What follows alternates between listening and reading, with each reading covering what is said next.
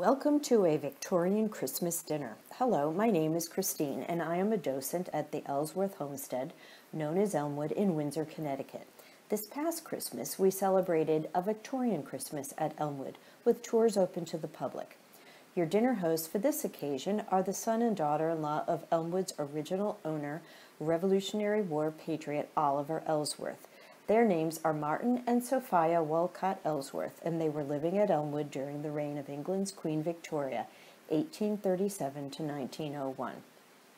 Early America did not generally celebrate Christmas as a festive day, but Queen Victoria's family holidays and Charles Dickens' book A Christmas Carol, among other influences, helped popularize it.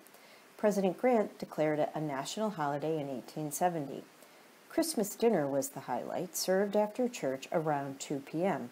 A roasted turkey, considered essentially American, was the focus, served with oysters, an available and popular symbol of the winter holiday season. Other dishes might include leek soup, halibut, duck, potatoes, vegetables, rice croquettes, baked macaroni, and cranberry sauce, with, of course, dessert and festive drinks. Plum pudding, nuts, and fruits were served with coffee and warm, spicy drinks like mulled wine, and fruitcake, made with dried fruits, dried lemony citron, and rum. Fruitcakes then and now were designed to last for years. Please keep in mind, though, that Elmwood holidays were not always the same tradition for everyone. Families with less wealth had fewer options, and wealthier families likely had a more lavish meal.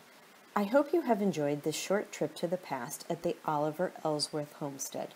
When we are open, please consider visiting and learning about one of Windsor's most illustrious citizens, who served as a drafter of the Constitution, U.S. Senator, and Chief Justice of the Supreme Court.